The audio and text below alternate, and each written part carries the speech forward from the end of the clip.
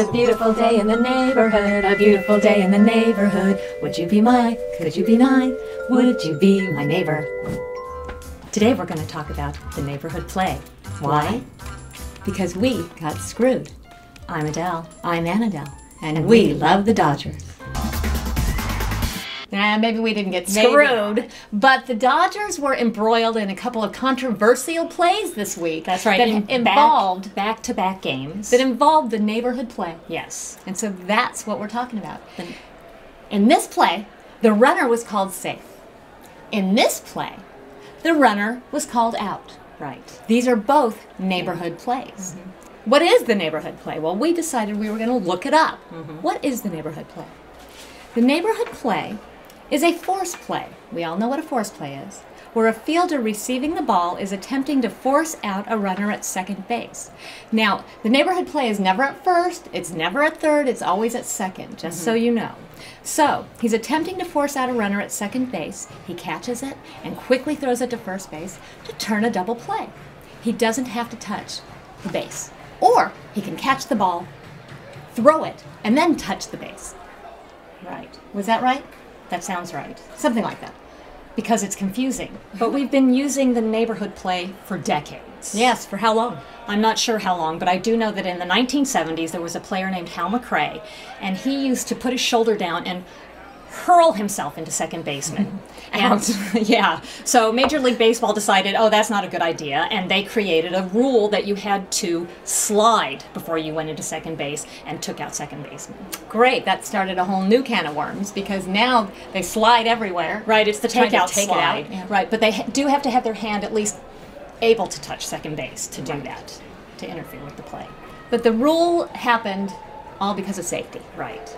So it's about safety, but who gets to decide what's safe and what's not safe? Well, the umpire decides. The umpire decides if the takeout slide is legal within the rules of baseball. It is a judgment call of the umpire.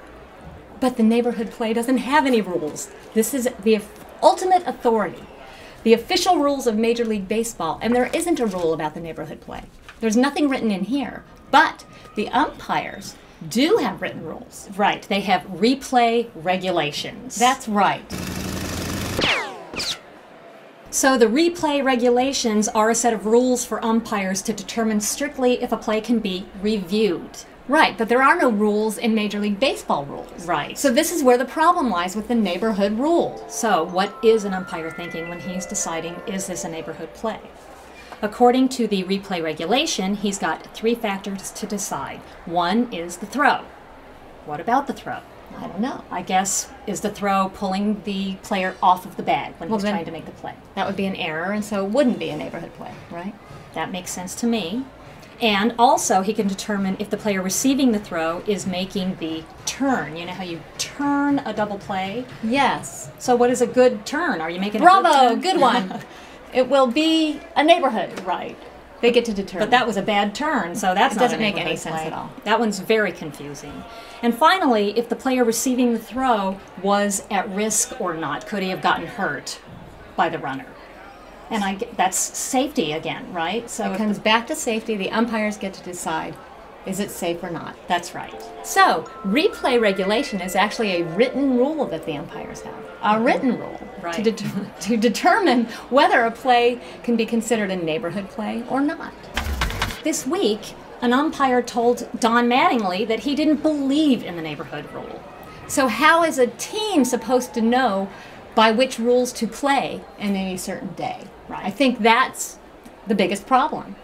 Because this is the time of year where every call can mean something, especially in a World Series game. That's right. You get into the playoffs, or to get to the playoffs, this neighborhood is bigger than that neighborhood. So shouldn't Donnie be able to walk up to an umpire before the game, the second base umpire, and say, do you believe in the neighborhood rule or not? Mm-hmm.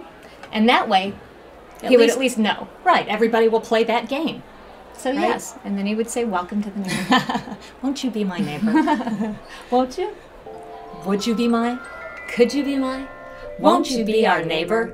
See you next week.